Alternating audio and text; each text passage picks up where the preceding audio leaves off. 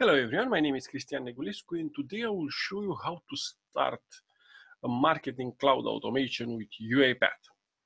So first, from the UiPath Go, you download the Salesforce Marketing Cloud connector. Yeah.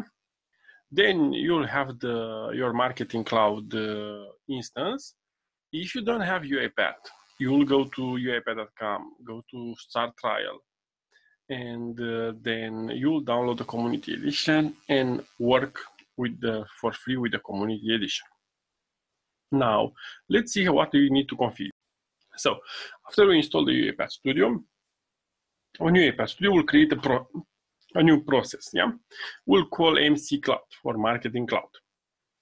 To be able to install the package, you will go here on the Manage Package, and you will select all packages, and you will write Salesforce.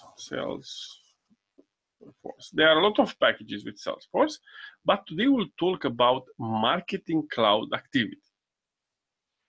Good. Let's install this Marketing Cloud. Hit Save. And under UiPath theme, you will see that you will have this Salesforce Marketing Cloud activity. You have around 25-30 activities here that allow you to work with subscriber, SMS list, import data, emails, the data extension, and so on. But today we'll talk about the connection. So you'll drag and drop the Salesforce Marketing Cloud application scope. And here on the application scope, you need to configure the connection. So you need to configure the customer key, customer secret, and subdomain. Let's understand from where you take this data. So if we go back to Marketing Cloud here, first you need to go to Setup, yeah? So I will go here on the Setup, and then I will go to Application in Setup. Now on Application, I will go to Install Packages, yeah? Let's wait to load. URI will go to New, I will put a name,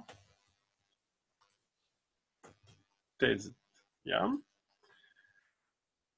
And here I will, so now we add component, we say API integration, we say server to server, okay, and then we have to select what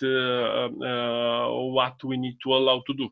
But we'll do this based on the limitation that we have here. So we'll do email lists, SMS subscribers, and so on.